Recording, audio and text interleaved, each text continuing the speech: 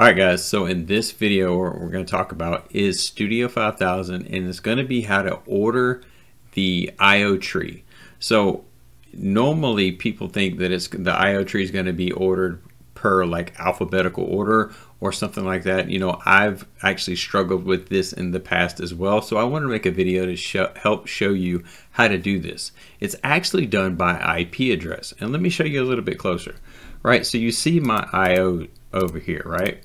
So you can see that I have all my flow meters between this range right here, between 192.168.115 down to 192.168.25. So you can see that they're there. Then I have all my PowerFlex drives all together. And then down here I have all my other devices. And I have segmented those so that it's easy to find. And I ordered those in a certain way so that the person behind me could easily find those and easily use those if they had like a connection problem, or either they had something they wanted to look at, or just looking at the IO tree in general, again, when it comes down to it. Now, to show you what I'm talking about, again, you would think that it would be done based upon the alphabetical order.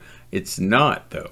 It's actually done based upon the IP address. Now let me show you this for an example. I'm going to take this one that's the fourth one down, and notice that we started with 15, right? So I'm going to take the fourth one down, which is 18, and then I'm going to change that to, let's just change it to 14. Okay, we change it to 14, and you see it is now on top. So if I wanted to change the orientation, now I'm offline when I'm doing this, right? You can't do this online. But when I'm offline and I change the IP address, it moves it to a different point of the IO tree. And again, you may do that for many different reasons. But again, when it comes down to it, when you're doing projects or when you're coming back behind somebody and maybe you want to order things in a different way to make things a little more user-friendly for yourself or the person behind you, or maybe for the company that you're doing it for. Maybe you're writing a program for a company, right? So I'm going to put this one back because I want to keep these in order of that I had these. And again, this one is 18. That's going to be the fourth one down. You'll see that it moves it down to the fourth one.